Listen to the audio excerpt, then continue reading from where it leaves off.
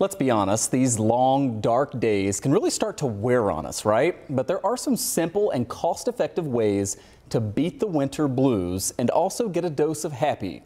Tonight, our Hannah Ferreira taking us on a short trip to the tropics.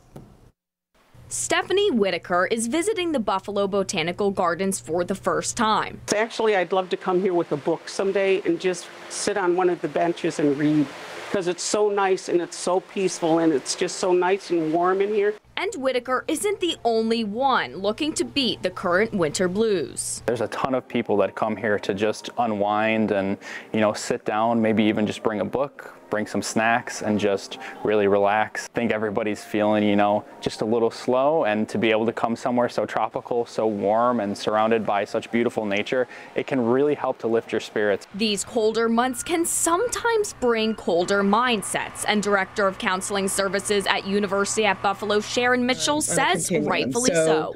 When it's darker out and the days are shorter, our bodies produce more melatonin, which is a sleep hormone. So you may have people who just feel a little sleepier or maybe a little more irritable than usual. Now, the first day of spring isn't until late March, so unfortunately the flowers like the ones you just saw inside are not going to be outside anytime soon, but there are a couple steps you can take to keep yourself in a sunny mood until then. It's just like really trying to find small, manageable, but meaningful things to do that kind of put you in a different state. If it makes you feel better to spend time with friends, even though you may be feeling less friendly, that's when you need to make the effort and say, I'm going to call somebody or text somebody today and say, let's get together for coffee. In other words, small trips like the one Whitaker took to the Botanical Garden can make a big difference. You feel more revived, you feel